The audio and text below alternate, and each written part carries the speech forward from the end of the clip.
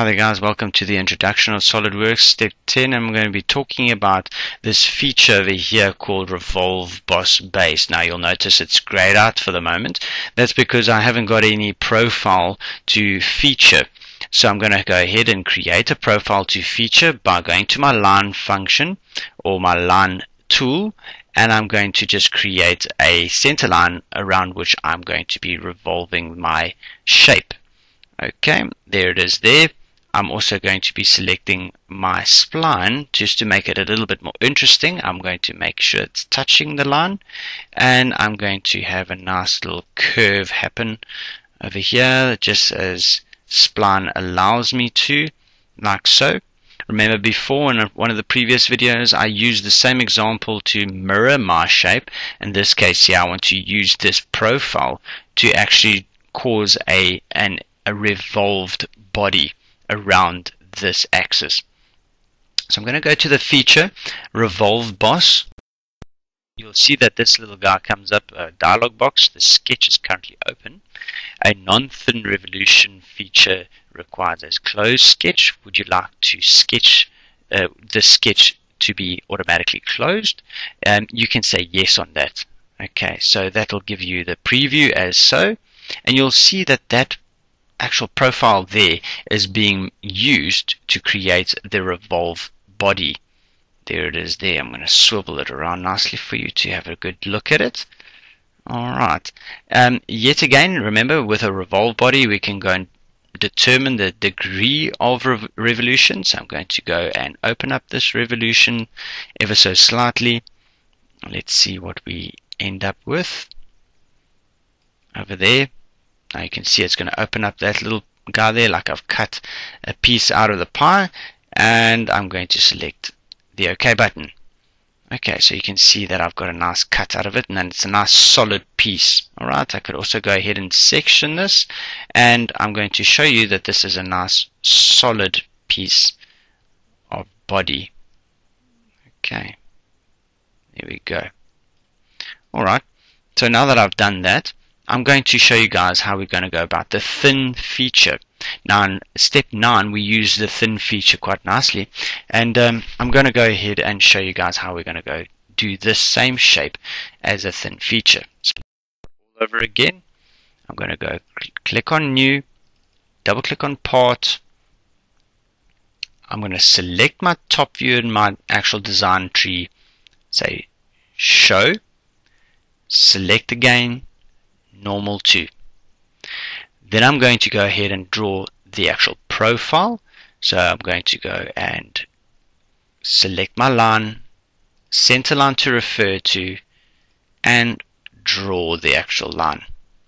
I'm then going to go to my Spline Tool while I'm in editing mode, and I'm going to make sure I'm making contact with the line, and I'm just going to draw a nice little profile and make sure it touches the line.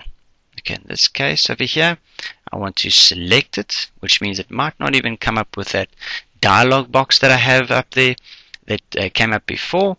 I'm going to highlight this, say features. Remember, you'd have to highlight it, make it nice and light blue so that my feature could actually pop up, and I'm going to collect or select revolved. In this case it does come up with that message again. I'm going to say yes, and it's going to give me my preview. Right, there's my preview. This shows you how easy this does actually make life. I can go ahead now and select thin feature in the actual revolve options tray, and you'll be able to see over here that I can make it a certain thickness. I'm going to select 2 millimeters. Alright, and I'm going to keep it at 360 degrees, or let's maybe change that to 330. Okay,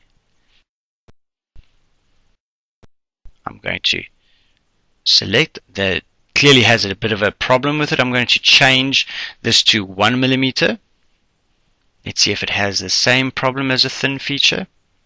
Yes, it does. Let's change this back to 360 degrees, and I'm going to change this here and revolve around that line. Let's play around. Am I going blindly? Yes, I am. Let's go around again. It clearly does not like what I'm doing. I've selected this button over here because it wants me to go in one direction. Look, if I go in the other direction, it just wouldn't allow me to do it. Okay, so if you keep having an issue, try selecting a different line. Maybe having, obviously being the revolved or the axis of revolution, it might not have been the right line. I might have had this spline line selected in this category over here. Just keep looking at what the option boxes want you to do exactly. And in this case over here, if I change the actual revolution direction, you can see they're clearly giving me the body, which is my preview and which shows me that it is possible to make. I'm going to be happy with that and say OK. And in this case, I want to show you guys that this is a thin view or a thin body. Now there's no way of seeing it except for when I go ahead and section it, just like I did with the other one.